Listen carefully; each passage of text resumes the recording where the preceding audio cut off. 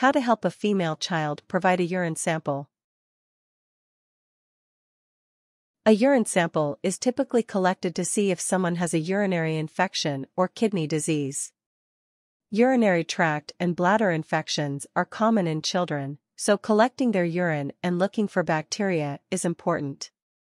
For older children who can understand they need to pee into a cup, the clean, catch method is best. For infants who are too young to understand or cooperate, the bag specimen method must be used.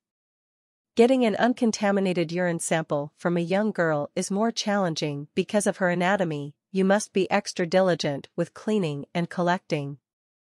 Contaminated urine samples result in false positive test results, which often lead to needless use of antibiotics or more invasive medical testing. Method 1. Using the clean, catch method. 1. Collect your supplies. If your female child is old enough to pee while sitting on a toilet and can understand your instructions, then try the clean, catch method of collecting a urine sample. You'll need a sanitized specimen cup to collect the urine, some antibacterial wet wipes, a roll of paper towels, and a pair of latex or vinyl medical gloves. Your doctor will likely supply you with a specimen cup and medical gloves so you can collect a urine sample at home. Your doctor may also supply you with special wipes for this purpose. The wet wipes are to thoroughly clean your daughter's genitalia so no bacteria on her skin gets into her urine sample.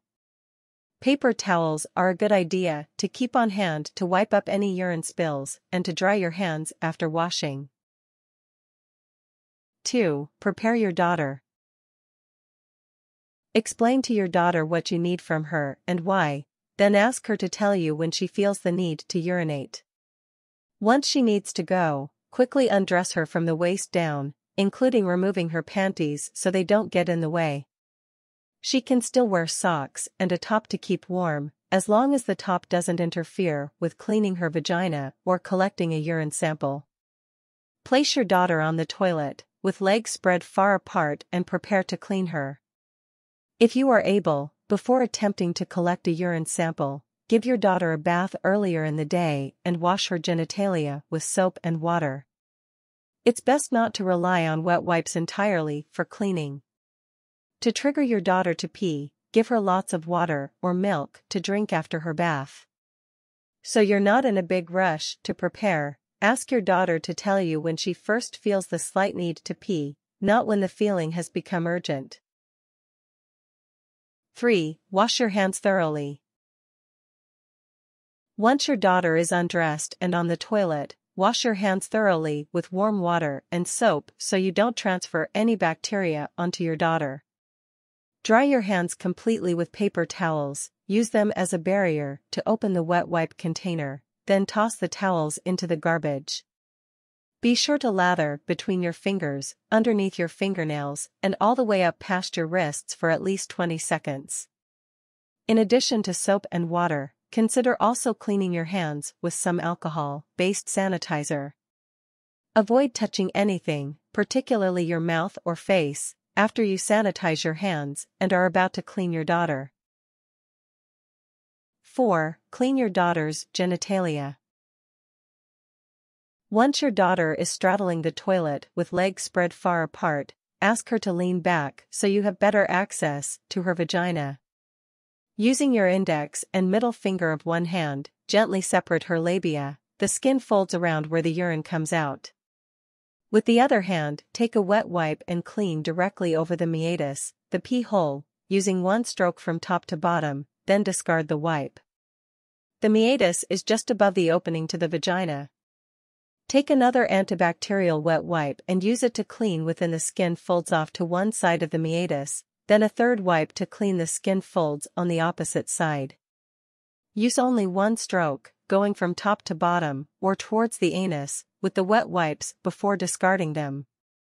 Don't clean in a circular motion. Don't wipe from bottom to top, because you may introduce bacteria from the anus into the vaginal area.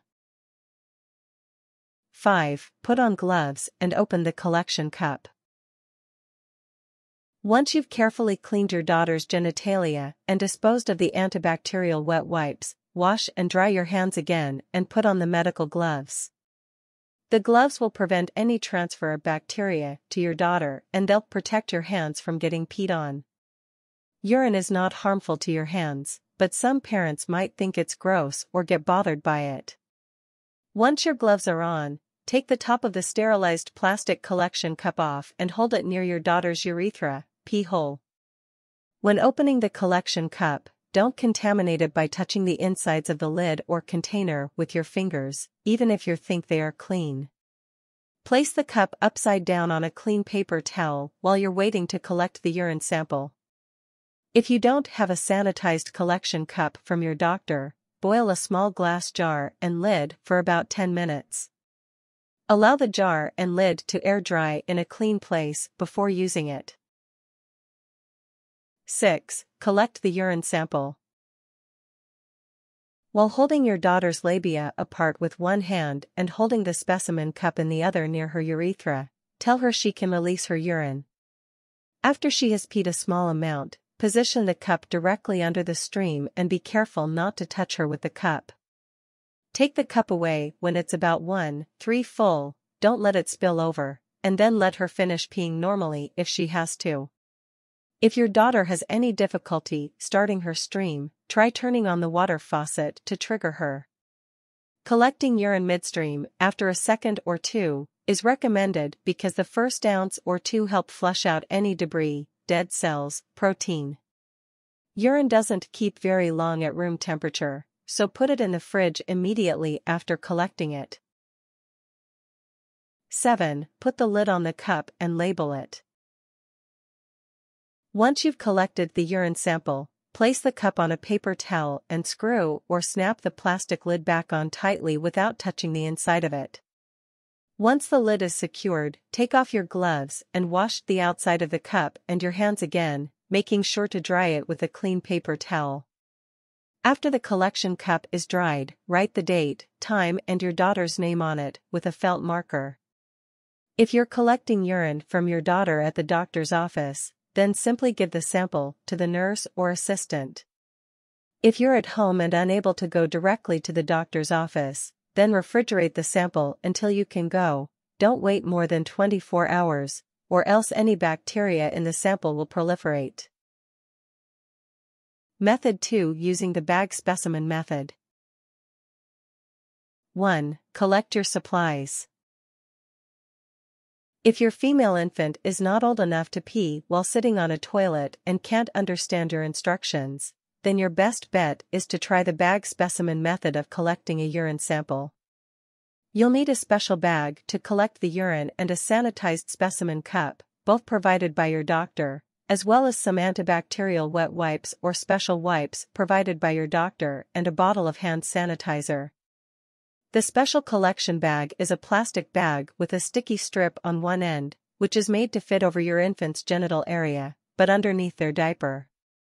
Urine infections are very difficult to diagnose from urine samples in a bag specimen because of the high risk of contamination. However, it can give your doctor a general idea of the genitourinary health of your child. 2. Prepare your infant daughter. The collection bag is meant to fit over the labia of your daughter, so she needs her clothing and diaper removed to gain access. She can still wear socks and a top to keep warm, as long as the top doesn't interfere with cleaning her vagina and attaching the collection bag. Place her on a changing table and remove her diaper and throw it away. Clean her as best you can if she's soiled herself. Don't use any baby powder after cleaning her, as it may contaminate the urine sample. In the morning, before trying to collect urine, give your daughter a bath and wash her genitalia thoroughly with soap and water. After the bath, avoid overfeeding her before trying to collect a sample so she doesn't poop in her diaper and increase the chances of bacterial contamination. Giving her lots of liquids after her bath will trigger her to pee sooner. 3. Wash your hands with sanitizer. Once your daughter is undressed and on the changing table, lather your hands thoroughly with alcohol, based sanitizer and let them air dry while keeping an eye on your infant to make sure she doesn't roll off the table. Once she's on the changing table, it's too risky to run to the bathroom and wash your hands with warm water and soap, so sanitizer is best. Remember to lather underneath your fingernails and all the way up past your wrists with the sanitizer. Apply a second squirt of sanitizer to your hands to be on the safe side, but don't use it on your infant's genitalia. It might irritate the skin, so stick with the antibacterial wet wipes. 4. Clean your infant's genitalia. After you've sanitized your hands, it's time to clean your daughter's labia and the area around the opening of her urethra, meatus, more thoroughly. The meatus is just above the opening to the vagina. Using your index and middle finger of one hand, gently separate her labia. With your other hand, take an antibacterial wet wipe and clean directly over the meatus, using one stroke from top to bottom. Take a couple more wet wipes and use them to clean within the skin folds of the labia near the urethra, first one side and then the other. Feel free to wear vinyl or latex sanitary gloves at this stage, although it's not crucial. Wipe in only one direction, going from top to bottom, from the vagina to the anus, with the wipes before discarding them. Don't clean in a circular motion. Wiping up from the anus may introduce bacteria into your infant's vaginal area. 5. Place the collection bag on your infant. Open the small plastic collection bag and place it on your daughter. The bag is meant to be placed over the two folds of labia skin on either side of her vagina. Make sure the sticky strip adheres to her surrounding skin, then wrap her up in a fresh diaper and let her crawl or walk around. To prevent a mess, always place a clean diaper over the collection bag so there's no leaking. Check your daughter every hour to see if she's peed. You'll need to open the diaper and then close it if she hasn't. An active infant can cause the bag to move around and become unstuck, so it may take multiple tries with multiple bags to collect a sample. 6. Empty the bag into the sterile cup. Once you've noticed your daughter has peed, wash your hands again and then carefully remove the small bag without spilling too much of the urine sample. You may want to put on gloves for this part as some of the urine may spill onto your hands. Transfer the urine from the bag to the sterilized collection cup and then throw away the bag. Fill about 1:2 to 1:3 of the cup only. Tightly fasten the cup's lid and then wash any urine off it and let it air dry.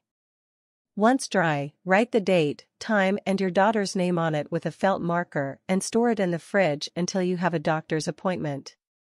Prior to removing the collection bag, it's a good idea to unscrew the lid from the sterile collection cup and place it upside down on a clean paper towel. Do not touch the inside of the sterile cup or lid when transferring the urine from the collection bag. Tips. If you are having trouble collecting a clean, catch urine sample from your child with a cup, ask your doctor about using a clean toilet hat to help collect the specimen. For more accurate samples, you can put the cup into the hat and have your child urinate into it without you having to hold it. If collecting a urine sample at home, place it in a refrigerator or cool place until you can take it to the lab. It'll only last 24 hours or so in the fridge before it starts to break down and become contaminated and become useless to examine. There are no major risks to your infant when collecting a urine sample with the above-mentioned techniques. Rarely, a mild skin rash or irritation or soreness may form from the adhesive on the collection bag. A more uncomfortable and invasive way of collecting urine from a baby infant is inserting a catheter, small tube, up into the urethra and into the bladder. This method of urine collection can only be performed by a nurse or doctor or someone specially trained to do this. The catheter test carries less chance of bacterial contamination, but it can be uncomfortable for babies, and rarely can cause irritation or injuries. However, this may be necessary if you suspect that your child or baby has a bladder or kidney infection. Things. Sanitized collection cup. Antibacterial wet wipes. Bottle of hand sanitizer. Paper towels. Vinyl or latex medical gloves. Urine collection bag.